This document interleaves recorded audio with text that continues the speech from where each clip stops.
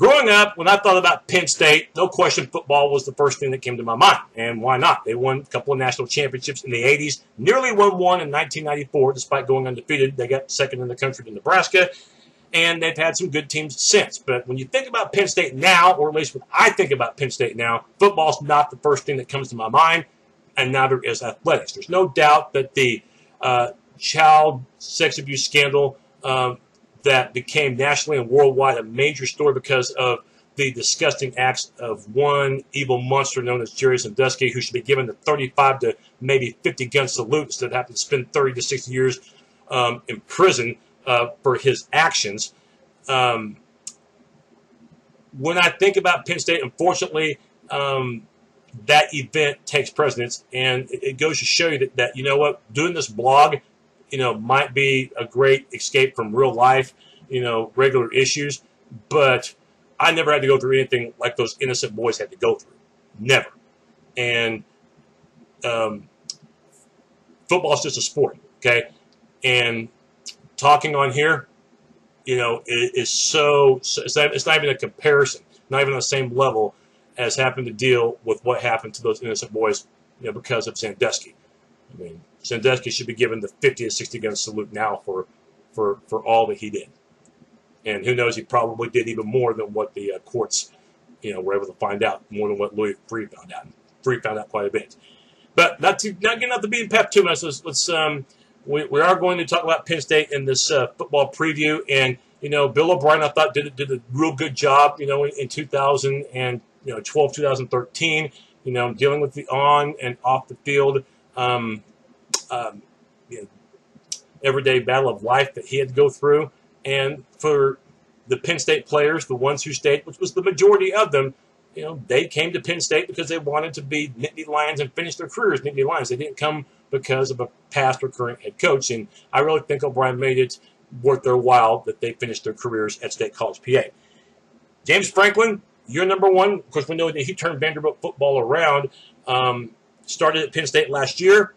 They started well, went through a 4-game losing streak, but then pulled it together for 6 wins, and they found out, of course, in September of that year that the NCAA was going to rescind their bowl ban, so that way they were eligible for a Big Ten title and eligible to participate in postseason. They got 6 wins. They got to the Pinstripe Bowl and beat Boston College.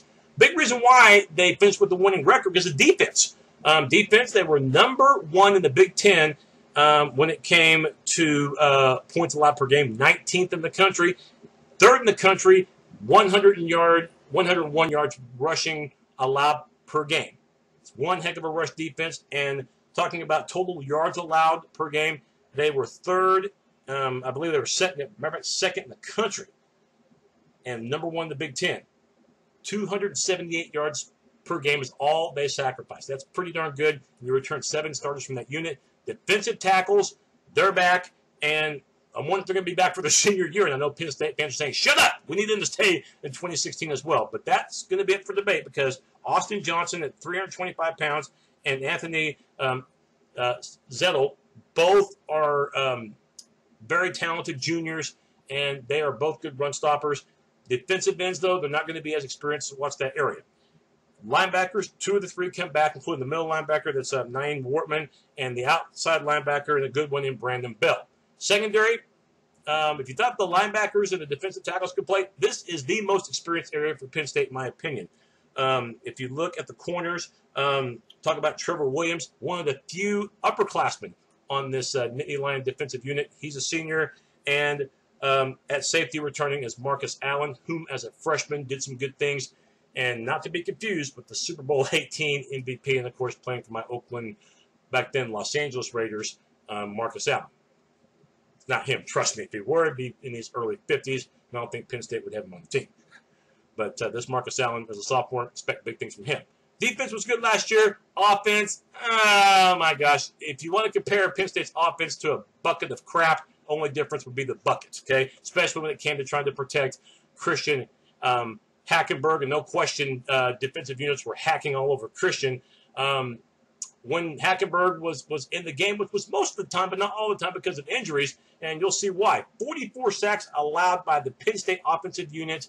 up front last season. One of the biggest reasons, lack of experience, and that's where the lack of scholarships, I think, played kind of a role, because they had a lot of players out there that just did not have the experience to be a cohesive unit, and you saw problems not only protecting Hackenberg, because his touchdown to interception ratio was worse his sophomore year at 12 TDs and 15 interceptions than in his freshman year in 2013 as a true freshman, 20 TDs and 10 interceptions. Big difference. And Hackenberg himself knows that he can get better by getting rid of the ball quicker, making better decisions, but when you have defenders coming right at you and not a whole lot of time to throw, you get those kind of stats. Almost everybody returns on the Penn State offensive line. Watch for the play of the left tackle junior college transfer. That's Paris Palmer. Unless he beefs up, he'll enter this season not even at 275. So that's an area to watch out for that critical left tackle position. But the other down linemen return.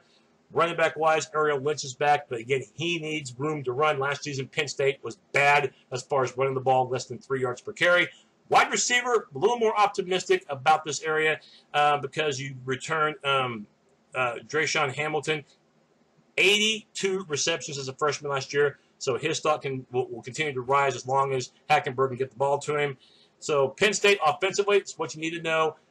They were dead last season in the Big Ten when it came to scoring points, only 21 per game, and 113th in the country running the ball, only 101 yards per game. So if they can get just a little bit improvement offensively, should make for a better year, wins and losses wise, because I think the defense will be just fine as long as the defensive ends can get pressure on the QB.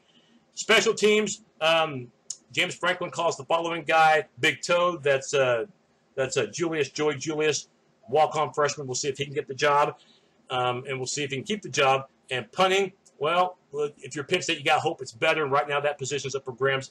It was inconsistent last year. Schedule for Penn State.